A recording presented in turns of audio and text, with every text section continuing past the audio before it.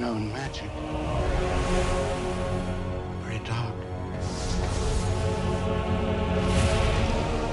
Very powerful.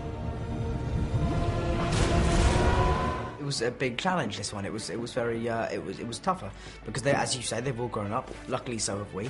The characters are actually slightly caught up with us on this one. I was only, I think, about a year and a half, 2 years older than Harry is supposed to be in this film. Particularly this one and the last one, they feel like new Harry Potter films again. I think we're doing something a bit different, and the characters have matured so much. I think it's aiming at an older audience, maybe. There is a bit of humour in this one. We've got some new characters as well, which always kind of freshens up. Jim Broadbent, Merlin's beard, who's really funny, and Jessie Cave. Good luck today, Ron. I know you'll be brilliant. Who plays my girlfriend, and yeah, it's quite funny. The humorous stuff is rather wonderful in the film, I think, actually. You know, particularly the Lavender and Ron relationship is very, very sweet and very, very funny, whereas Harry and Ginny's much more tender and sweet and nice. I can't stop thinking about her, Harry.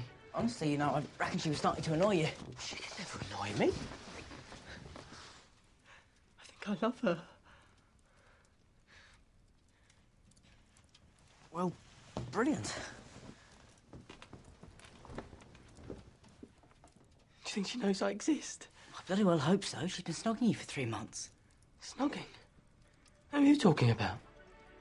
Who are you talking about? Yeah, me, Rupert and Emma are all very, very different in how we are in ourselves, but I think there is a knowledge that nobody else in the world knows what it's like to have been on this mad kind of 10-year journey, which is not over yet, not by a long way.